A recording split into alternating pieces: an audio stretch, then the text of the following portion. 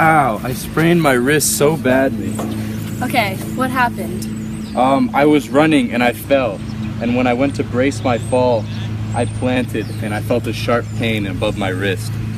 Okay, so you were running and you had an extended wrist and you fell onto the ground. Yes. Where's there the pain? Right here, right above the wrist.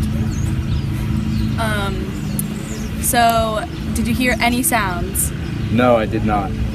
Okay.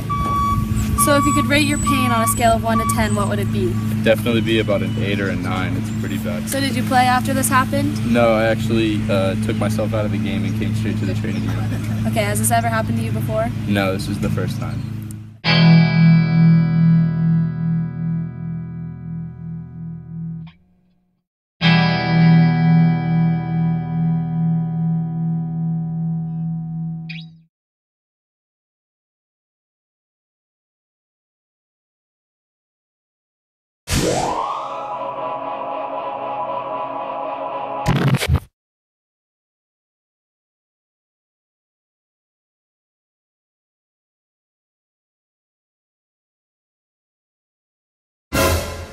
So for injury management, I will put on a splint for right now, just a gentle splint, and I suggest that you go to the ER immediately, and your doctor will decide from there if you need a cast or if you need pins.